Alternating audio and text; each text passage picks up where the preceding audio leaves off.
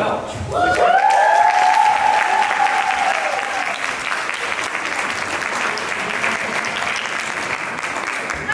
I'm Dr. Rosanne Welch. I run the Stevens College MFA in TV and Screenwriting, where we study Anita Loos.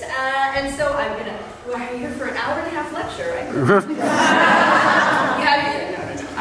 Very quickly, I just want to make sure people who are here know what we're talking about. First of all, what we do in our program is we teach the history of screenwriting, because in most places they teach you the history of film, and that tends to be the history of directors, which becomes the history of great men. While we love men, women founded Hollywood and need to be remembered. So we're really pleased when Tom said, you know, we have this Anita Loos print. I was like, oh yeah, Anita Loos. We study her, we love her. It'd be lovely to see it with real accompaniment. So I'm just going to say a very quick things about Anita. I want people who don't know her to know these things. First of all, we have to remember her as the first person who put wit in her title cards.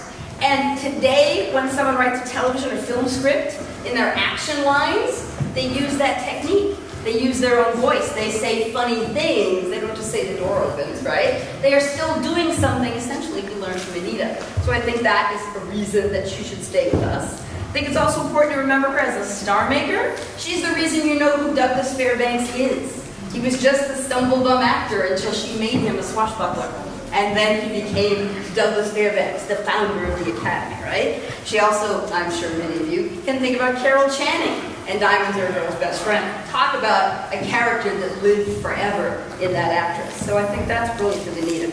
She was also known for her diligent work ethic. The woman got up at 5 o'clock and wrote until 2 or 3 in the afternoon and then dealt with business. And she would tell people she didn't work very hard. It wasn't very hard at all. Think about that. So I think that's really beautiful. I think it's important to think about all the literary friends she had. She was friends with Theodore Dreiser and H.L. Mencken. These are major names of their day. Interestingly enough, her name is still a little more famous than theirs are. So there's something about her work, though people made fun of films and film writing, clearly she survives where some of their stuff isn't read that much anymore. And also she was a brilliant friend to the other women in the business. And we know that that's how everyone moves up in the world, is by taking the next person below you and bringing them up, right? So she was friends with the young Ruth Gordon. You all don't remember when she was young, but she was. And Anita was someone who helped her move forward as a business. She was best friends with Helen Hayes, who many people remember. So the idea that she understood that sisterhood was the way to help everybody. So those are the reasons that I still admire Anita. I always say that I met her when I was 6 years old, not in person, in her memoirs. And so if you haven't read a memoir of hers, you should, because they're funny and witty and teach us a lot about this time period. And also we've written about her in this book, which we will have for sale afterwards. There you go. I'll teach time how to sell.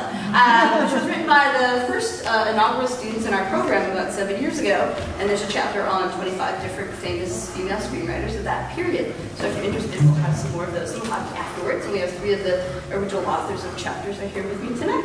So with that, I hope that everybody adores, if you haven't met Anita Loos before, you will listen to her voice today and laugh. Have a great night.